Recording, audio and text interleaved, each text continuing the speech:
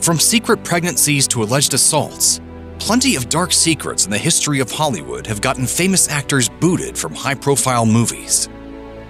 Laurence Olivier rose up through the UK theatrical world and is widely considered one of the finest actors of the 20th century. But most of the accolades he enjoyed happened well into his career. In the early 1930s, Olivier landed roles in a variety of films, including the historical biopic Queen Christina.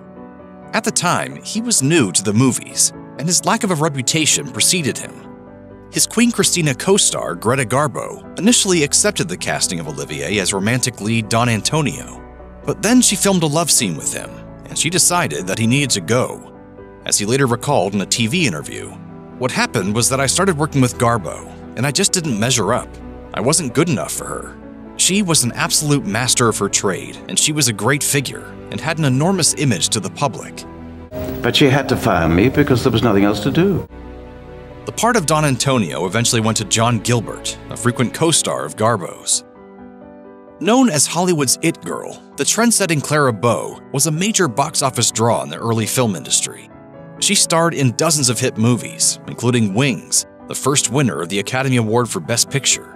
In 1930, Bow ceded control of her extensive fortune to her secretary, Daisy DeVoe, an arrangement that lasted less than a year.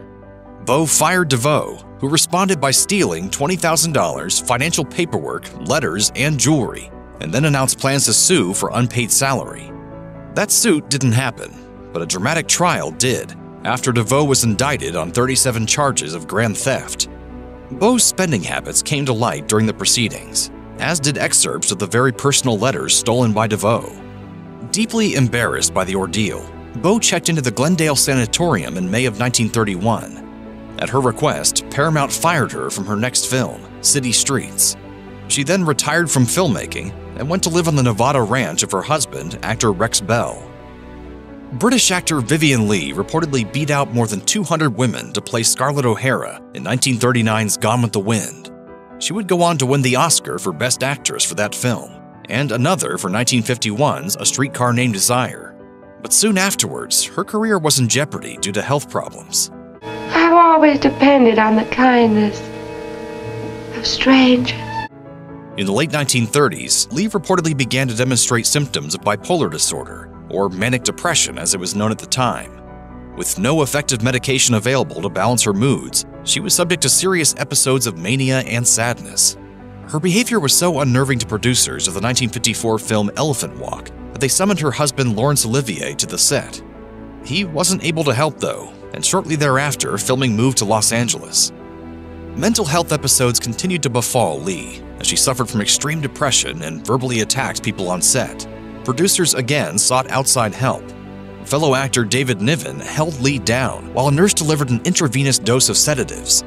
Ultimately, Leigh was fired, and she returned to her home in London, while Elizabeth Taylor took her place in Elephant Walk. In the mid-1960s, George C. Scott seemed poised to make the jump from small-screen character actor to big-screen leading man. After breaking through in 1964's Dr. Strangelove, he was all set to star alongside Audrey Hepburn in the 1966 heist comedy How to Steal a Million. That movie's director, William Wyler, was among the most esteemed and powerful filmmakers in Hollywood, and he very much valued punctuality on his projects. Alas, Scott's failure to meet that standard proved to be his undoing. As Wyler told producer Lawrence Turman in Turman's memoir, So You Want to Be a Producer, the very first day of filming, Scott was an hour late to the set. I fired him immediately. The studio went crazy. They begged me to reconsider, but I stood firm. Scott's career would recover soon enough, as he went on to play the title general in the 1970 biopic Patton, for which he won the Oscar for lead actor. The 1935 horror movie Dante's Inferno was inspired by the 14th century narrative poem The Divine Comedy. It starred Spencer Tracy as fairground operator Jim Carter, making it his 25th film for Fox Film Corporation since 1930. Tracy would soon go on to win a couple of back-to-back Oscars for Captains Courageous and Boys Town, but at the time he didn't have a lot of clout. Nevertheless, he tried to insist that the Dante's Inferno script be rewritten to his liking. At one point, he even got into a drunken fight with director Harry Lackman. He reportedly destroyed whatever props, scenery, and lights were in the immediate vicinity before security guards could subdue him. All right now, folks, gather around, gather around, gather around! Following the completion of filming, Fox executives met with Tracy and warned him to behave properly on his next movie. He then immediately found his way into a bar, and after drinking for 4 hours, he returned to the Fox offices and confronted his bosses. They ended his contract on the spot. Tough guy actor Robert Mitchum had a reputation for playing some of the most intimidating characters in cinema history. He was all set to star in 1955's Blood Alley as a merchant ship captain who helps Chinese peasants escape to Hong Kong. But he didn't last long. As a press release distributed by Warner Brothers announced at the time, Robert Mitchum has been fired after delaying production and refusing to apologize for creating disagreements among the production staff. Reporters descended on the Blood Alley set, where one of them overheard a crew member comment that Mitchum had been under the influence of drugs and that he punched a driver and nearly killed him. Mitchum then told his side of the story in a press conference held in his motel room. While dressed in his underwear and drinking wine straight from the bottle, he announced, "It was all a result of my championing of the little guy. I want them treated right." Mitchum had evidently advocated for some crew workers who weren't being given necessary hygiene products by Warner Brothers. In his telling, a confrontation over that issue had turned violent. John Wayne ultimately took his place in Blood Alley. For better or worse, becoming a movie star is as much about appearance as it is about talent. Clint Eastwood has been a major movie star for decades, but he got his start as a mere bit player in the 1950s, and his career almost ended before it really began, because some executives thought he lacked the necessary physical attributes required for stardom. In 1959, Universal Studios ended his contractual agreement with Eastwood and his friend and fellow aspiring actor Burt Reynolds. Ironically enough, this future leading man was deemed too much of a liability in the looks department. As Reynolds recalled on Larry King Live in 2000, he was fired because his Adam's apple stuck out too far. He talked too slow, and he had a chipped tooth and he wouldn't get it fixed.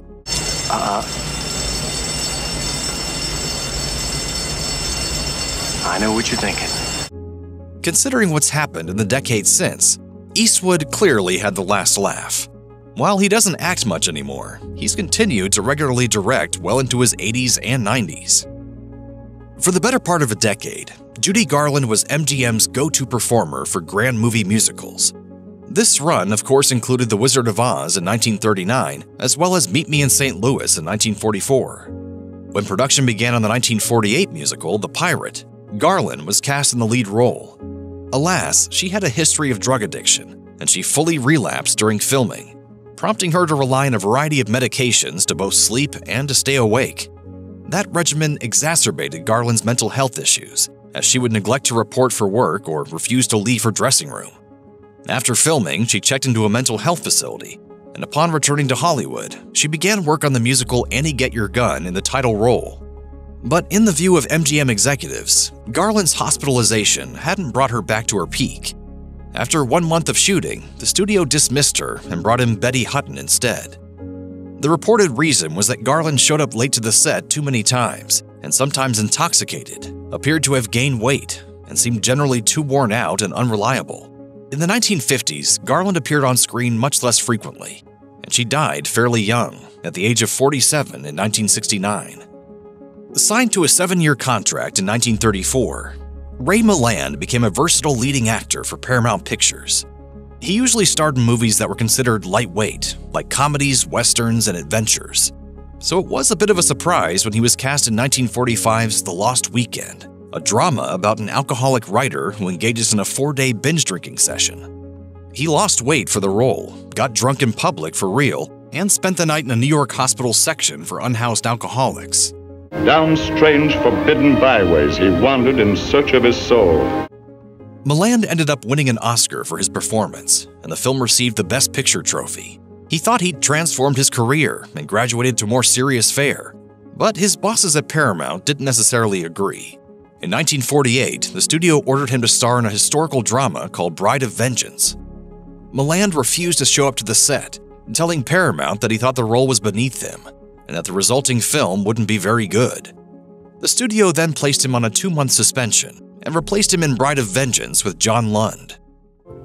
Marilyn Monroe became a screen legend in the 1950s, thanks to classics like Gentlemen Prefer Blondes, How to Marry a Millionaire, and Some Like It Hot.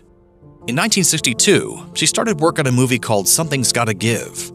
She was coming off of a year-long hiatus recovering from gallbladder removal and endometriosis surgeries. She was also struggling through drug addiction and depression. During filming of Something's Gotta Give, Monroe had trouble recalling her dialogue, and crew members noted that she seemed to be both heavily drugged and deeply despondent. But that's if she was even around at all, as she called in sick more often than she showed up, with her absences explained by doctor notes.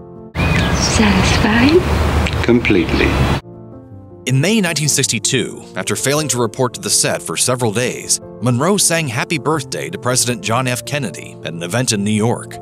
Something's Gotta Give director George Cukor, who had given Monroe the go-ahead to attend weeks earlier, got so angry that he had 20th Century Fox fire her due to her frequent absences. The studio also hit her with a $750,000 breach of contract lawsuit. Months later, Fox brought back Monroe after co-star Dean Martin refused to work with her replacement, Lee Remick. But before filming resumed, Monroe was found at her home, dead at the age of 36 from a drug overdose. In the 1930s and 1940s, future United States President Ronald Reagan was a contract player with Warner Brothers. He was never a major box office draw or particularly acclaimed actor, as he mostly headlined second-rate B-movies. By 1950, Reagan had grown tired of this unchallenging work. He'd been forced to sit out movie making for most of 1949 after hurting his leg, and he planned on turning over a new leaf. As he explained to reporter Bob Thomas at the time, "After spending most of the last year in bed, I'm going to concentrate on my career in 1950. And there'll be some changes made. I'm going to pick my own pictures. I have come to the conclusion that I can do as good a job of picking as the studio has done." That interview soon crossed the desk of Jack Warner, head of Warner Brothers, Reagan's employer. Warner was unsurprisingly livid, so he wrote to Reagan's agent, Lou Wasserman, to confirm the veracity of the interview. It was all true, and so later that year, when Reagan's contract came up for renewal, Warner declined to re-sign. The future politician departed for Universal, which was at the time seen as a second-tier studio. He then made the 1951 comedy Bedtime for Bonzo, in which he starred alongside a chimpanzee. Why don't you act more like his father instead of like a school teacher? I guess I have got a lot to learn about being a father, haven't I? Gene Kelly ruled the world of big-budget movie musicals in the 1940s and 50s. Not only did he hoof his way through the likes of An American in Paris and Singin' in the Rain, he also choreographed those films' elaborate dance numbers. When expert dancing was a major element of big-screen entertainment in the mid-20th century, Kelly's only real rival was Fred Astaire. And in 1947, Kelly lost a role to him due to an injury of his own creation. Filming was set to begin on Easter Parade in October 1947, and Kelly intended to spend 2 months preparing and choreographing the dance sequences. But on the day that screenwriter Sidney Sheldon turned in the final script, he was informed that Kelly had broken his leg. Kelly told MGM studio executives that he'd hurt himself practicing his dance moves. But that was a lie to save face. He'd actually suffered a broken ankle during a volleyball game with friends. Kelly grew increasingly angry with his team's poor play, and he kicked a nearby doorframe in frustration so hard that he busted a bone. So, for the sake of the movie, he asked MGM to get rid of him and hire Astaire instead. Known as the Great Stone Face for his stoic reaction shots, Buster Keaton was among the most popular figures of the silent film era. Following hits like The General and Steamboat Bill Jr., his star dimmed somewhat as movies with sound became popular. In 1928, he signed an exclusive contract with MGM. Executive Irving Thalberg assigned a studio employee to oversee Keaton's films, in addition to devoting a whole team of writers and other crew members to the comedian's projects. Keaton wasn't used to MGM's routine of churning out movies in this efficient, stratified system, as he'd previously been granted full creative control and hiring authority. Over the span of 4 years of working in the MGM manner, Keaton grew increasingly unhappy. He coped by drinking heavily, including on set. In 1932, MGM executive and co-founder Louis B. Mayer invited himself to a particularly intense and alcohol-fueled party that Keaton presided over in his dressing room. Viewing the unwelcome presence of the executive as well as a bunch of Mayer's friends as another instance of studio interference, Keaton erupted and threw his boss and his associates out of the party. Days later, he refused to attend an important MGM public relations event. 2 days after that, MGM fired Keaton and began aggressively pursuing the Marx Brothers to be their new marquee comedians. You know the old saying, two's company and five's a crowd. An icon of silent cinema, Charlie Chaplin wrote and directed many of his own movies, including the 1925 adventure comedy The Gold Rush. He also starred in that film as the Lone Prospector, a riff on his popular tramp character.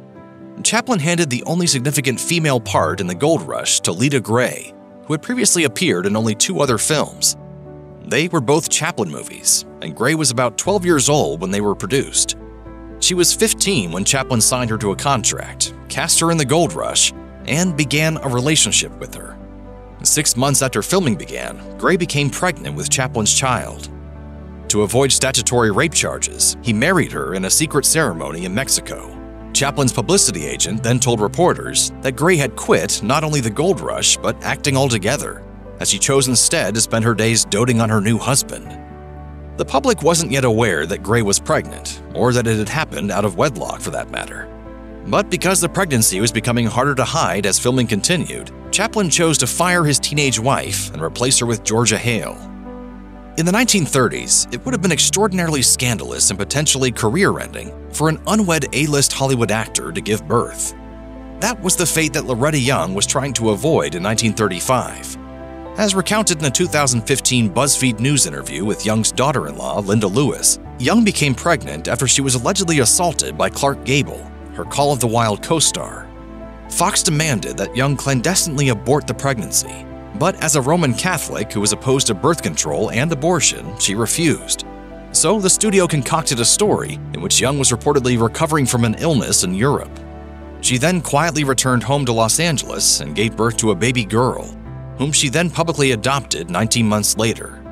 Ultimately, the ruse worked, but that wasn't the only time that Young refused to do what her studio wanted.